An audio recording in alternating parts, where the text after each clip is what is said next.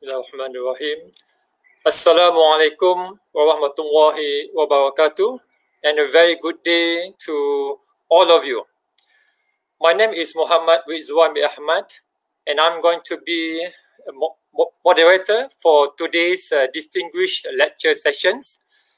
For those who have lost counted how many of our distinguished lecture sessions so far, I'm very happy and also proud to inform you that this is our 61st distinguished lecture sessions. And today's sessions, I'm quite honored to inform you that our speaker today is Professor Paolo Dario from Pisa, Italy, particularly from the university's third missions at the Sant'Anna School of Advanced Studies, Pisa, Italy. So our next session, I will call our Dean of Faculty of Engineering to read the biographical profile of our speaker. So to you, Prof. Dato Rafiq. Prof. Rizwan, thank you so much for moderating the session. Assalamualaikum warahmatullahi wabarakatuh. Hello, welcome everyone. Welcome to our 61st UTM Engineering Distinguished Lecture Series. My name is Muhammad Rafiq and I am the Dean of Engineering, University Technology Malaysia. Today, it is my utmost pleasure to welcome Professor Paolo Dario from Sant'Anna School of Advanced Studies, Pisa, Italy. A bit about our distinguished speaker today. Paolo Dario is Professor of Biomedical Robotics and Pro-Rector for University's third mission at the Sant'Anna School of Advanced Studies, Pisa, Italy. He has been founding director of the BioRobotics Institute and founding coordinator of the PhD program in BioRobotics at the Sant'Anna School of Advanced Studies. He has been and is visiting researcher, professor, and fellow at various universities and scientific institutions in the Europe, USA, the Middle East, and Asia. His current research interests are in the field of biorobotics and bionics and include surgical robotics, micro-nano devices for endoscopy, bio-inspired devices and systems, and assistive and companion robots. Paolo Dario is the author of more than 400 journal publications. His H index is 64 in Scopus and 92 in Google. He is co-author of more than 50 international patents and co-founder of 5 startup companies. He has coordinated many large national and European projects and served in many EU committees. He is the founding editorial board member of the journal Science Robotics, associate editor of the IEEE Transactions on Biomedical Engineering, and editor-in-chief of the new IEEE Transactions on Medical Robotics and Bionics. Paolo Dario is an IEEE Fellow and a Fellow of the European Society on Medical and Biological Engineering. He served as President of the IEEE Robotics and Automation Society and received several prizes and awards, including the 1996 Joseph Engelberger Award for Medical Robotics, the 2014 IEEE Robotics and Automation Society George Sarigis Leadership Award, and the 2017 IEEE Robotics and Automation Society Pioneer Award for Bio-Robotics. So that is a brief biography of our distinguished speaker. Here now is Professor Paolo Dario from Sant'Anna School of Advanced Studies, Pisa, Italy, with his talk entitled Frontiers of Biorobotics and Bionics Science and Engineering. Professor Paolo Dario, over to you. Thank you very much. Thanks all. Thank you, Dr. Rafiq. Thank you, Dr. Maud. Of course, it is my great pleasure to be with you and to talk about this emerging area. I hope you can see my slides. Can you see my slides? Yeah, we can see your slide, Prof. Thank you. Thank you. So I'm talking about an emerging field, actually more than emerging now, because biorobotics and bionics have been around now for decades, and they are finding a real role in science and engineering. And I would like to share with you what this really means. And I would like to start with some piece of history by recalling, for example, the case of jobs that were considered as science fiction a few decades ago, just 30 years ago, for example. But today, being a medical roboticist is not a science fiction job, but it's a real job. I'm showing here the case of Dr. Catherine Moore. She is one of the leading person at Intuitive Surgical, the manufacturer, very successful manufacturer of the Da Vinci surgical robot. So this is no longer a dream job, or if you will, is a dream job for our students. And it is a real job for real engineers. How did all this start? Well, this started, if we can follow the evolution of biorobotics and bionics as today, and this is the topic of my lecture. Everything started with the birth of modern robotics in 1960. In the picture shown here, actually, you can see Joseph Engelberger. I received the Joseph Engelberger Prize from his own hands. He passed away not so many years ago, but actually he's considered as the founder of modern robotics. And next to him is Isaac Asimov, the writer, science fiction writer. This is a very nice combination of science fiction and engineering, if you will. Thanks to the integration between mechanism and electronics, because robots are essentially mechatronic platforms. In the 60s, what became then a very successful story about industrial robotics, and then about services, and then also human robotics, they started around that time. Also, almost at the same time, driven by the Cold War, if you will, but also the scientific dream and vision of taking inspiration from the biological world, the field of bionics was created.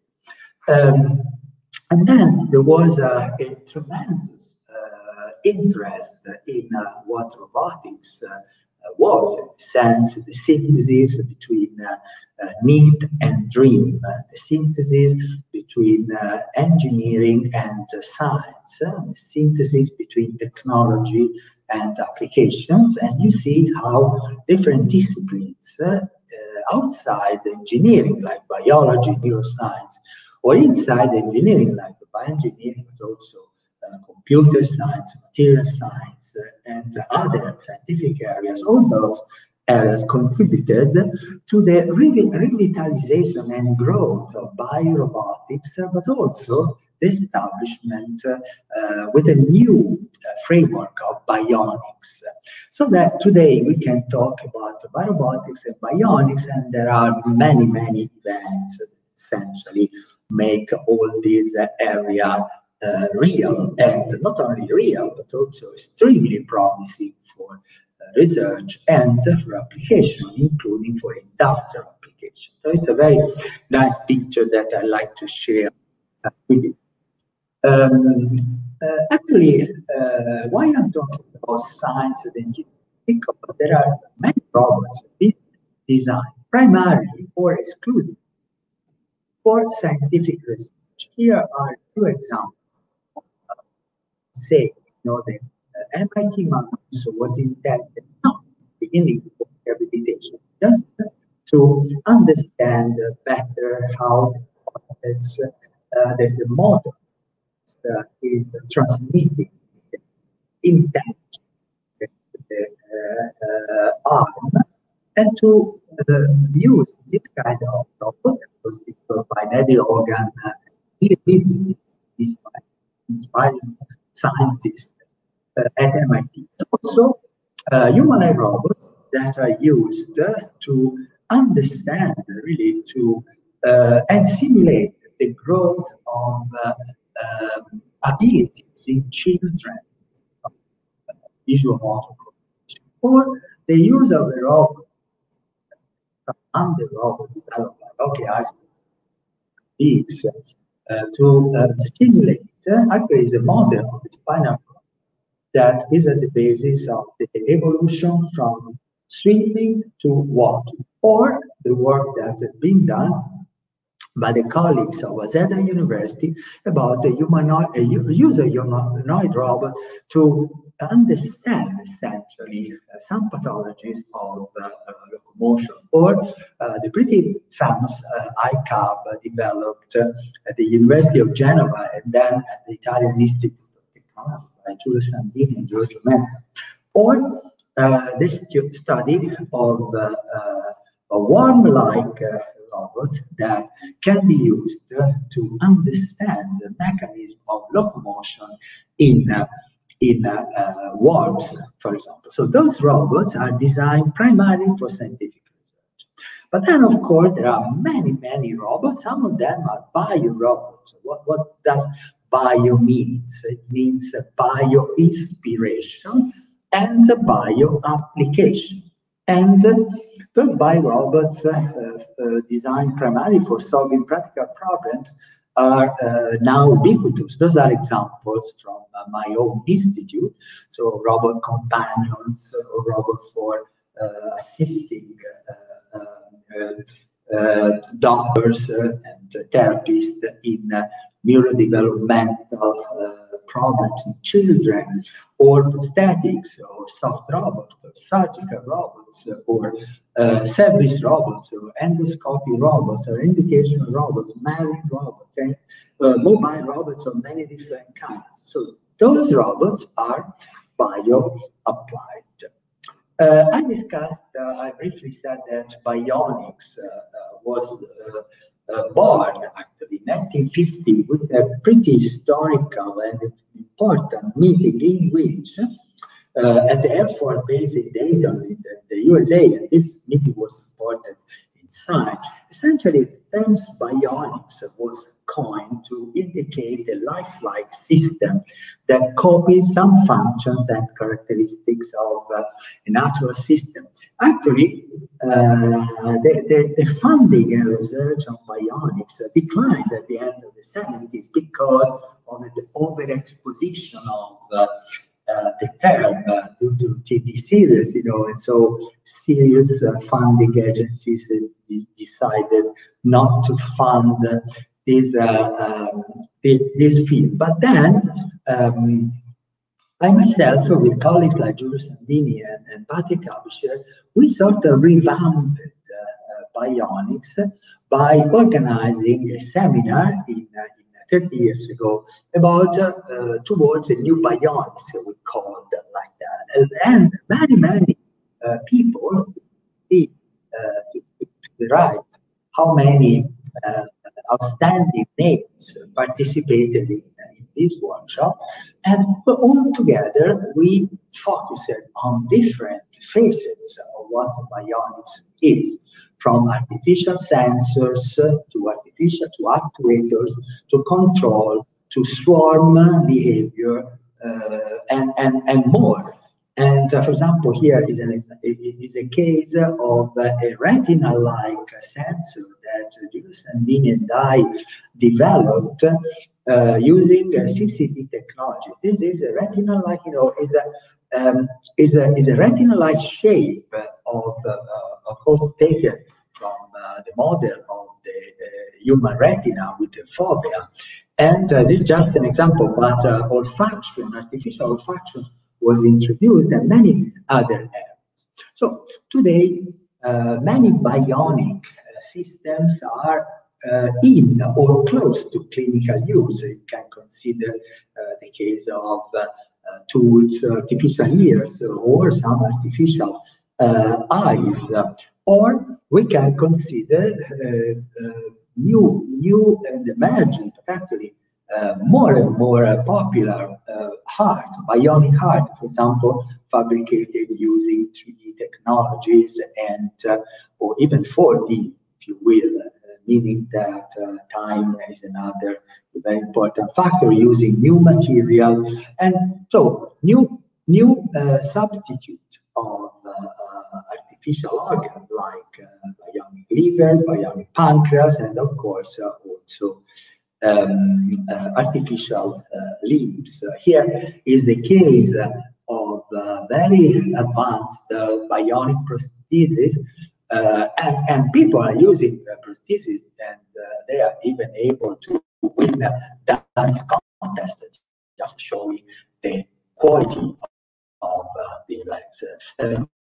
Here I mentioned the case of Luca, who's a colleague at MIT. Actually, he called this extreme bionics, and he likes to use this dream of the end of disability. You know, Professor Hare himself lost both legs because he was a climber, and he lost legs because they were frozen.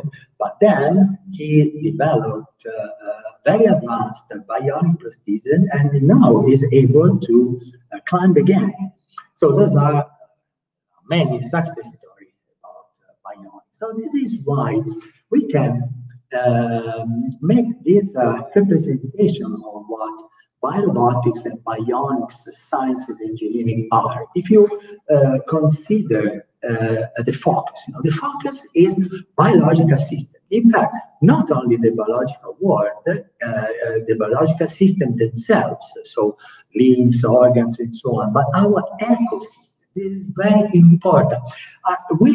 Now there is a ubiquitous awareness of how important is our world, and so also the ecosystem is an integral part of the story, an integral part of our analysis of the challenge we have. As engineers, we have a challenge for understanding, replicating, augmenting, regenerating, and taking care of not only people, but also the world in which people live. How do we do that? Using our tools that are engineering analysis and modeling. When we do that, we can develop new design principles that can be used, for example, to develop new artificial organs, new senses, new limbs, but also for the development of medical robots, for human assisted augmentation, including surgery and so on. So this area is predominantly the domain of engineering. But what we can do is also to develop a biomimetic robot. And these biomimetic robots, as the ones I have shown previously, do not have an immediate application, but rather they can be used as tools for the experimental validation of these models.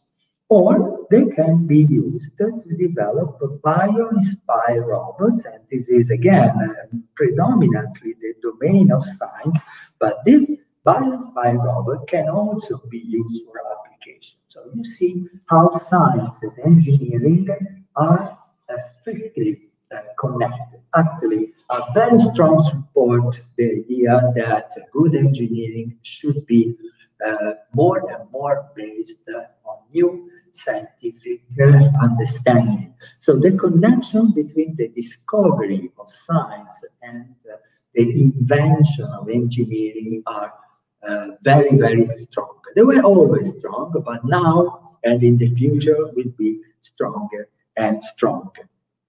You know, these ideas have been essentially brought to reality in recent years by two journals. You know, I'm involved with both. One is Science Robotics.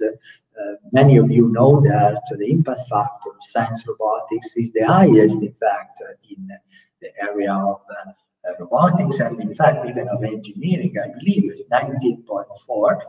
And the editorial of Science Robotics is this: is Science for Robotics and Robotics for Science. This is the idea behind that. So it's exactly in the sense of what I described in my previous previous slide. But also, I'm the editor-in-chief of the new IEEE transactions on medical robotics and bionics, in which, with the support of the RAS and the EMBS societies, we are exploring more the applications of robotics technology, bionics technology to the medical field. So science and engineering, as you see, strictly connected. Now I'm going to share with you a few practical examples of what I mean and what I said is, in fact. So, for example, this is the field of soft robotics. And another very interesting example of curiosity-driven scientific discoveries to usable soft technology. So this is the work predominantly of my colleague, Professor Cecilia Lasky, and other colleagues. Essentially, the idea is to try. They were fascinated by the performance of the object. You know, there are some examples here that are really amazing. Essentially, and the question is, what are the principles that give the octopus its strength without rigid parts, on the ability to control infinite degrees of freedom with relatively small computing resources? And this has been investigated also with reference to a very important issue that was underestimated in the past, still is, the role of intelligent or decentralized intelligence. You know, most of us are used to consider the brain and then the body. So most intelligence is in the brain and the rest, the body almost nothing.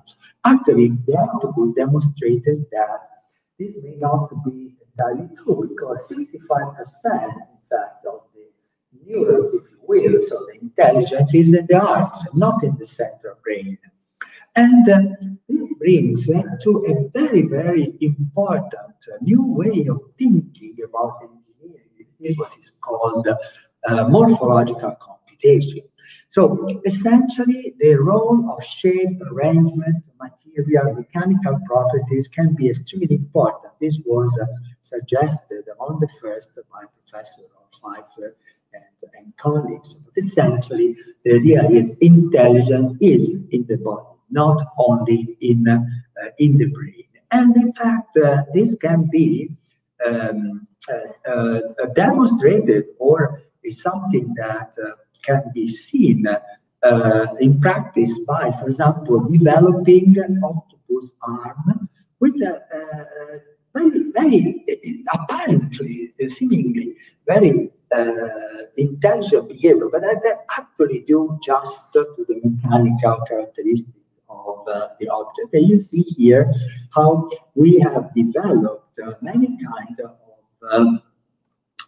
artificial arms inspired by the octopus and essentially inspired by its mechanical property, the arrangement, you know, the morphology of the octopus arm replicated and able to demonstrate that this can be related to intelligent, or we can call it, in fact, intelligent. This accomplishment have been presented in a very highly cited paper on Science Robotics about this. But then, what is important in the context of my talk is how soft robotics brought from this scientific understanding to engineering application. Here are some of them. For example, a real surgical robot has been developed based or inspired by the property of the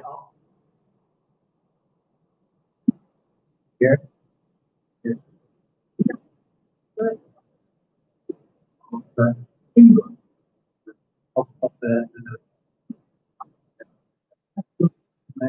single laptop, or even and recently, for example, the use of this kind of technologies, but scientific knowledge that then is translated into engineering design, for a technology for assisting frail elderly in with a soft behavior.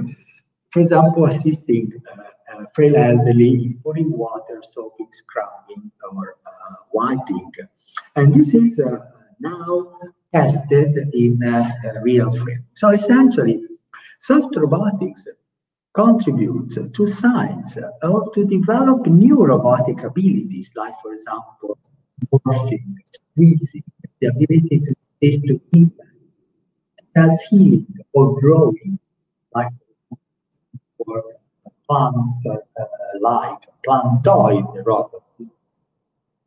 Is work led by the Italian Institute of Technology. Fascinating new area that, in fact, well match the deeply and the strongly successful field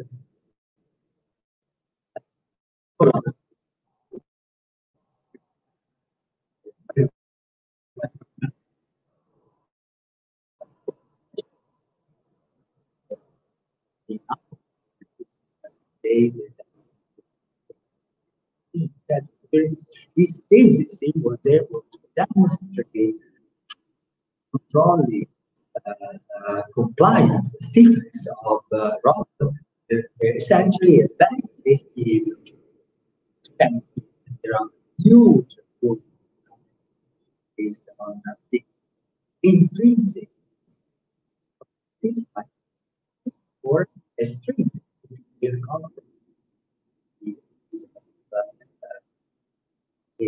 in robotics. And then other area of bionic technologies, like, for example, and it was my dream in the early 80s, is about developing the most advanced hand prosthesis in the world, like in Star Wars. At that time, this was science fiction, but then it became gradually an engineering project. Because the problem is that a truly usable prosthetic hand should include and possess highly tested behavior, for sure, but also small size and weight, also sensing capabilities, and the connection to the nervous system. Otherwise, it will not be a really acceptable prosthetic hand. So what we did, this is the work that I started together with Patrick Abisher and Angelo Maria Sabatini, who is now my colleague here. Patrick Abisher became the president of APFL, but at that time we worked together at Brown University, and what we did was to develop a new generation of implantable neural interfaces, and then together with other colleagues, we developed skin-like sensors, okay? So connection and sensors, in order to devise what became a concept of a cybernetic or bionic hand, in which you see certainly there is a mechanism with multiple degrees of freedom, but there are sensors and there are processors on board, and mostly there are connections with neural electrodes to the peripheral nervous system.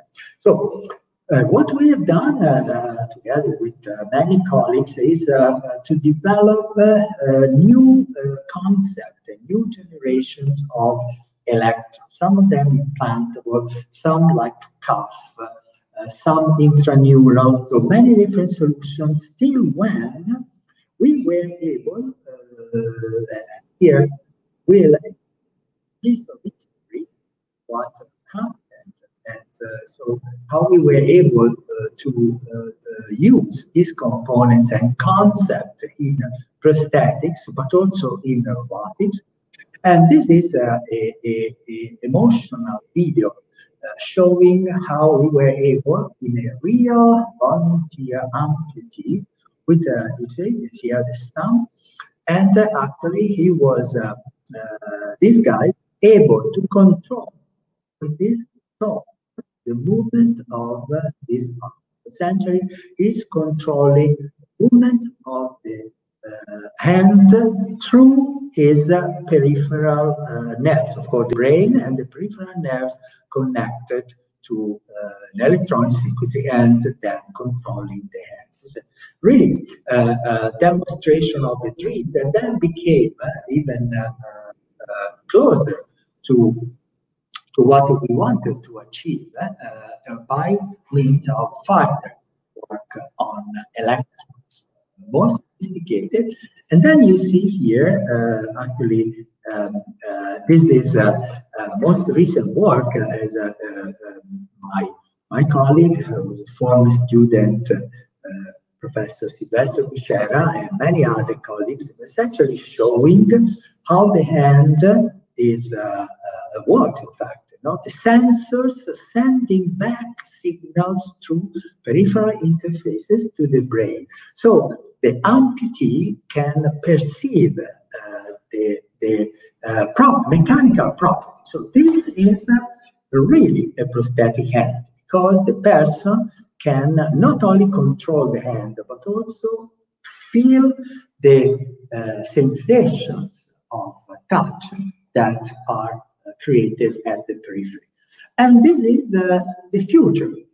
It's not the future, in fact, it's the present and looking at the future. This is the work of Professor Grégoire Courtin at the PFL in Switzerland, really being able to have a person with spinal cord injury, actually more than one, regain some level of ability. So essentially, we as researchers at large are close to be able to restore walking capability even in people with spinal cord injuries. Of course, this is a preliminary work, but it's dramatic. It's again the materialization of and the dream continue, of course, because there are other dreams, like, for example,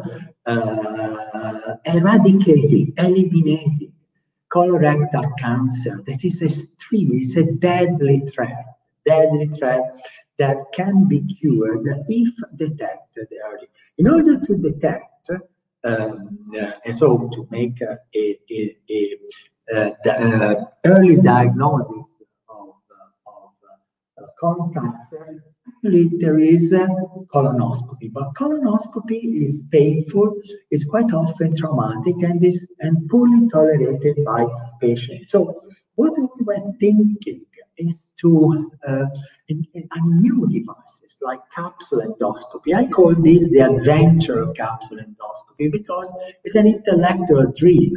It's Isaac Asimov wrote a book, and then there was a movie called Fantastic Voyage.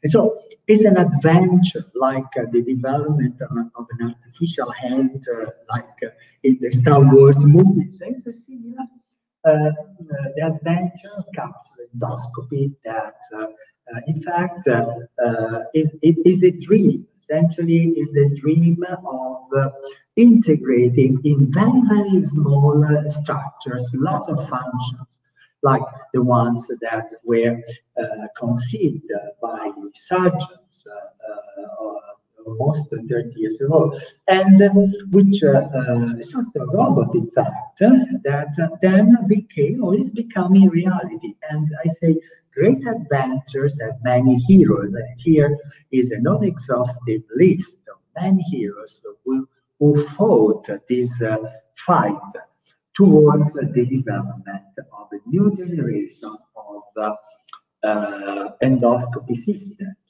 Some of them were bio-inspired, like works. Here are pictures of some of my former students and colleagues who helped to develop these devices. And some of them, in fact, became reality. This is a case of a startup company. So we started from a bio inspiration, we moved to engineering design, we made tests in vitro, in vivo, then there was a phase of industrial design, and then clinical application. No, and this is real clinical application of a world, like actually more than 3,000 patients in of this worm-based painless colonoscopy system. But of course, the research goes on. This is a recent project funded by European Union that I coordinated, and my colleague Gastone Ciudi was my main colleague. Of course, now is a professor.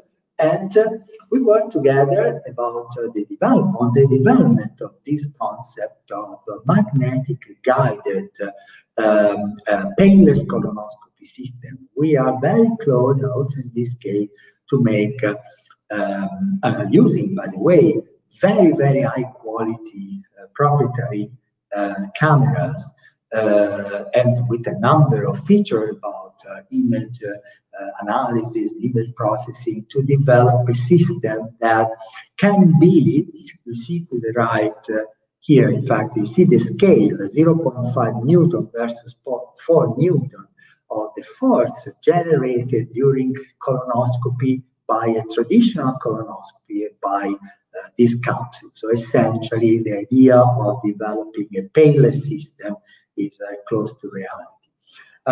I try to go quickly towards the conclusion of my lecture, but I'd like to look at the future about this. You know, endoscopic capsules, of course, are primarily intended for imaging, but they may not do just images. You know, they can do more. They, for example, can use, and this is the work of the team of Daniela Russa at MIT. They can be ingestible, but they can be reconfigured, so fold and unfold like an origami device. This is a concept that Toshi Fukuda at Nagoya University, also myself, proposed about a reconfigurable surgical tool in the stomach, for example. And this concept has been and is still very much explored by colleagues. This is very nice work about ingestible origami robot. But more, I describe, you know, essentially bionics is about electronic, for example, artificial senses. Well, an artificial nose can be incorporated in a ingestible capsule, and, for example, to discriminate the colorectal carcinoma just by sensing, by sniffing colorectal cancer. This is well known, actually, is a recent, well, not so recent, actually, all the physicians know that patients with cancer emit or have a sort of characteristic smell. And there are dogs, in fact, that can recognize pathologies in people with cancer before cancer is actually detected. So this kind of technology can be extremely promising, like the domain of the microbiome. You know, we know that this layer of bacteria, living cells, is a sort of additional organs that we have in our gut. So we can explore the feature of this microbiome, these layers, using dedicated capsule. And there is a new world to discover and therapies to prescribe to people based on the feature of the biome in the human body. Or recently, a very new treatment been proposed by startup companies in the USA to treat diabetes 2 by removing the lining of the small intestine. You know, this was discovered almost by chance, by understanding or noticing that bariatric surgery, so cutting part of the duodenum, could eliminate diabetes too. So it's another example of what new treatment can be done by entering the human body. Or there are other options, like a revolutionary technology. This is the work of my colleague Leonardo Ricotti and other colleagues and co-workers. Essentially, the idea is to refill an implanted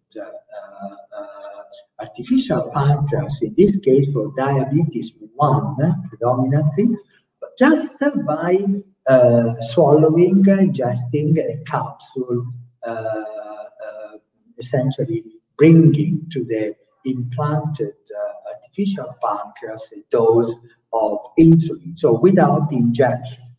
And this is another idea of how this technology, how controlling what happens in the body, swallowing, sending inside smart devices, robots, if you will, control could bring. And the adventure continues because miniaturization can lead to many new applications. Here I'm mentioning the convergence of robotics and micro technology. So you see here on this side of this figure, robotic surgery and the quest for miniaturization. So from the Da Vinci to the capsule and smaller and smaller to millimeter or even mesoscale, so sub-millimeter or even micro and nanoscale. And here, let's say the domain of nanotechnologies, so nanoparticle, functionalized nanocarrier, smart structures, and in a sense, being integrated in interventional platforms. So this vision of the future has, of course, many possible intermediate steps like this one.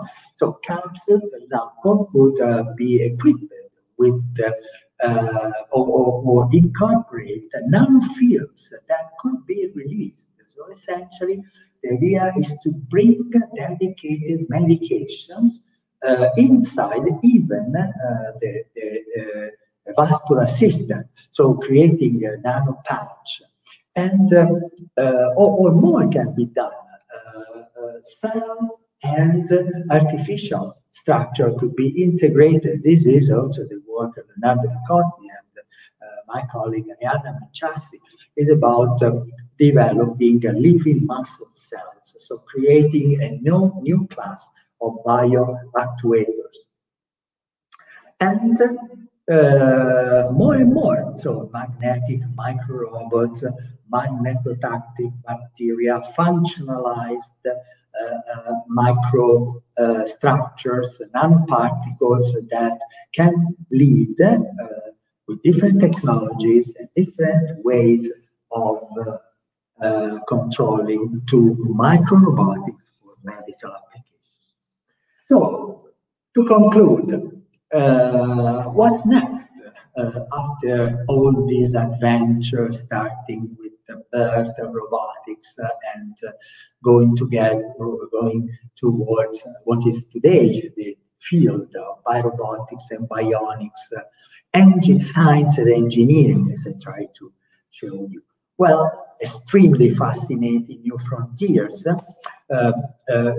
new kind of humanoid robots for serving humans, for assisting humans, or wearable robots, or bionic humans, so spare parts that could substitute virtually all parts of the human body. Those are outstanding opportunities and grand challenges. In fact, 2 years ago, and now we are coming back with a new special issue about the grand challenges that science robotics has identified. There were 10 grand challenges that we have identified. One is about the multifunctional materials. One is about the bio-inspired and bio-hybrid robots. Another big field is energy. We should always consider as engineers the importance of energy and efficiency in these devices. Or the field of what? Collaborative robots. If you think that 300,000 robots are currently in use by Amazon for their advanced logistics, and many of them, like swarm of robots, swarm of workers who collaborate, but then also intelligent explorers for our world, for example, the depth of oceans, or for planets, or social robotics, so the interaction of these artificial devices with us humans, or brain-computer interfaces, and medical robotics. I talked about those two areas quite a lot in my talk, but of course there are incredibly and fascinating new field to explore. And then, but not then, actually, is central the role of ethical and security, and the implication of what we do of all these technologies on the life of us as humans. So, concerning medical robotics, what's next? Of course, first of all, is to make these devices better. So, energy efficiency, novel design principle, multimodal imaging, actuation, MRI compatible robots, new simulators, but also the big grand challenge, the real grand challenge, that is to move more and more, as in our world, as if you will, like Industry 4.0, but of course more from wired to wireless. So to reach to what I call the hyper integration of micro, meso, nano components that are in fact at the frontier of engineering. And with that, I'd like to thank you, to acknowledge the contribution of all my colleagues, the Institute of BioRobotics, but of course many other in the many laboratories I'm involved and participate. Thank you very much for your attention. Thank you so much, Professor Paolo Dario, for an interesting talk just now. I feel that this 1 hour session is not enough to listen to this interesting talk. I know there are many more interesting findings that can be shared with us. And I hope that we can listen to Professor Paolo Dario talks again in the future talk, I hope. And from this short sessions talk, Professor Paolo Dario have shared with us many topics. For example, biorobotics and bionics. Professor Paolo Dario shared with us the evolutionary progress from 1960s until now in robotics field. He also shared with us about decentralized intelligence, particularly in octopus. It is very interesting to see how this artificial octopus can be used in many applications, such as underwater drones, laparoscopy in medical fields, and also in robotics arms, where normally we have a rigid link manipulator, which is not safe to human. But by using this octopus light link manipulator, it would be quite safe to humans. Professor Paolo Dario also shared with us about a prosthetic arm, particularly in cyber hand, bionic hands. And now we could not only can control the bionic hand, now we can feel the sensations of this bionic hand. It's quite interesting progress in this field. And Professor Paolo Dario also shared with us about colorectal cancer, particularly in capsule endoscopy, where he shared with us dreams where we can go into human body and go to a specific locations, particularly in a disease area, so that we can treat that disease. And finally, he also shared with us about micro-nano technology. And I know the time is quite limited, so we move on to a QA session. All right, so, okay, we have one question from our listener. What could the long-term effects of colon capsules on the normal functions of the intestine and colon, such as erosions of the lining? Can the capsule move into the appendix? Very, very, very interesting question, actually. Well, in most cases, the capsule examination is relatively short. Okay, it takes ideally 10 minutes, maximum 20 minutes. So I don't think, well, of course, we don't have enough experience, but the experience is that colonoscopy is not affecting the colon tissue at all, actually. So we presume that also the capsule will not.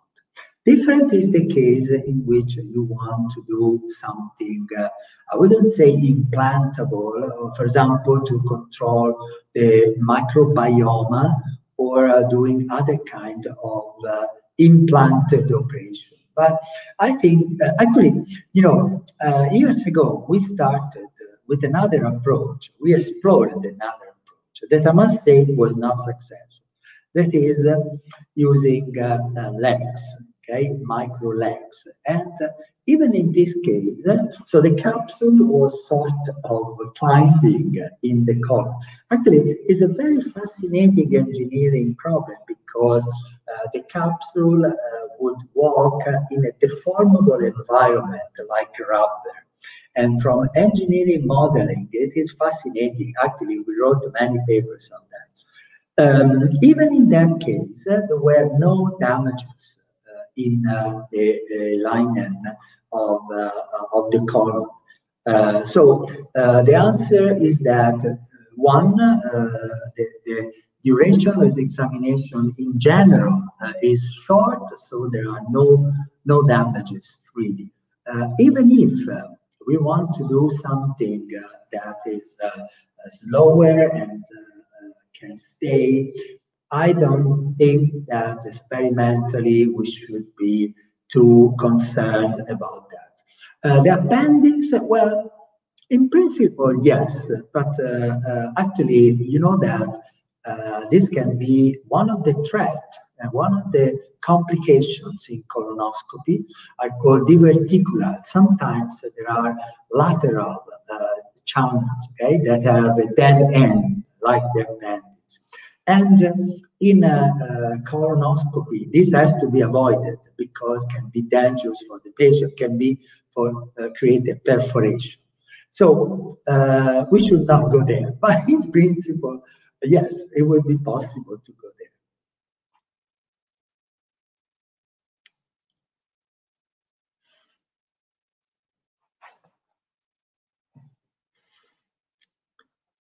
I cannot hear you.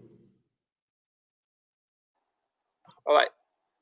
Thank you, Professor Paolo Dario. All right, for the answer. All right. I would like to ask a general questions.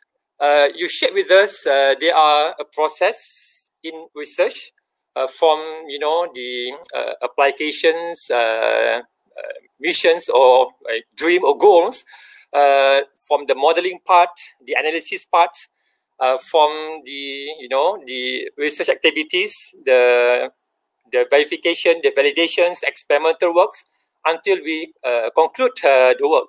And I would like to ask you how we can speed up this process, because normally it will take a long time to obtain the results. So do you have any suggestions? No, thank you very much, Dr. Mod, because this is a real fundamental question. In general, the domain of science and the domain of engineering are quite separated. You know, sometimes there is like a valley. I call them. It is known sometimes as the death valley between science and market. Okay, and many people are trying to accelerate this transition. And this is one of the key problems for innovation. Okay, I can give you some answers. First of all, it is very important to connect these two banks of the valley. Okay, for example, just today, in these days, the Royal Academy in Sweden is awarding the Nobel Prizes. Okay, so Nobel Prizes are something that should not be remote from us. I'm very much interested in what the Nobel Prizes are discovering. So discoveries are a fundamental source of disruptive innovation. Because, you know, if we as engineers live on our back just doing design, sometimes we don't have the, I would say, the element to create disruptive innovation. Disruptive innovation comes mostly from science. You know, for example, I make the case of the blue LED. The blue LED was a discovery, and the entire field of lighting, of illumination, was revolutionized by the discovery of the blue light, but also lithium-ion batteries. The scientists who discovered the physical effect have been awarded the Nobel Prize, like Robert Shockley, who was awarded the Nobel Prize for the discovery of the physical effect leading to the transistor, or those who discovered the graphene, you know, that is reference. So there is a lot, really a lot of insight for engineering that comes from science. So my first strong recommendation for good engineer, UTM is an engineering school. I'm an engineer. So if we want to educate and to promote disruptive innovation, we should encourage our students and also our research not only to do good design, but to make inventions. Okay? There is a strong difference between design and invention. And there is a difference between invention and discovery. But invention, in many cases, can be inspired by discovery, so new knowledge. Then the second answer, this is one answer. Second point is we should encourage our students to be brave, to be innovators, to think out of the box, to explore new ideas, but not only to explore, but to encourage and prize and recognize the innovators. Even in sometimes, you know, innovators are rebels. Okay, the innovators are not well-ordered people. If you consider the life and the story of people like Steve Jobs or actually even Ma in the USA, or Bezos or Zuckerberg, you know, those guys are not normal people. Okay, and so I go to the third point, and then I close. Is about the ecosystem. So you say, how can we accelerate? That's the real challenge. So first point is to dig into science, so to dig into new knowledge. The second point is to educate innovators and not just designers of existing devices. This, of course, can be good for incremental innovation. That is important. But if we want disruptive innovation, you need to educate innovators. And finally, you must create a receptive ecosystem that is able to encourage innovators. And of course, there is no doubt that the United States at this time, Silicon Valley, so on, are the best ecosystem. Even if, of course, there are many other countries. Malaysia is one of those. that are encouraging innovation, but creating an ecosystem. Consider 3C. 3C that are used in Europe for creating or defining the innovation ecosystem. We are working hard on that. One is competence, the first point. Competence is the key, okay? And this is what we said. It is our responsibility as professors to create competence. Then the second point is capital. But capital goes where the competence is. It's not through the contract. And the third is connectedness. So the ability to work together. This is why I'm a strong believer, and my CV is a demonstration of that. Actually, we met with you, Mod, in Japan, in other countries. You know, it's a network. When we know each other, we work together, and collaboration is is a key for accelerating. In fact, the answer to your question, accelerating the implementation and the realization of good ideas for the benefit of humankind in different ways: satisfaction, wealth, responsibility, and so on. So my answer is this. Thank you, Professor Paolo Dario, for good advice to young researchers like us. And I still remember when I met Professor Paolo Dario 2010 back ago at his laboratory in Pisa, Italy. I was so amazed with very wonderful research at that time. Now, when I listen to his talk, so I'm double or triple amazed with what he has achieved so far. So thank you so much, Professor Paolo Dario, for your wonderful sharing talk. And I hope that we could listen more and more again from your talk again in near future. And that's all. And thank you so much again. Thank you, Prof. Rizwan, for chairing the session. And thank you so much to our distinguished speaker today, Professor Paolo Dario, all the way from Pisa, Italy. You have shared lots of really amazing stuff, amazing stuff there. Thank you so very much. It's such a great achievement for you and your team. So congratulations on that. And to all of you watching this distinguished lecture series, thank you so much for watching. Do stay tuned because we have many more lectures for you. Until then, bye-bye for now. Bye-bye. Thank you. Goodbye. Goodbye.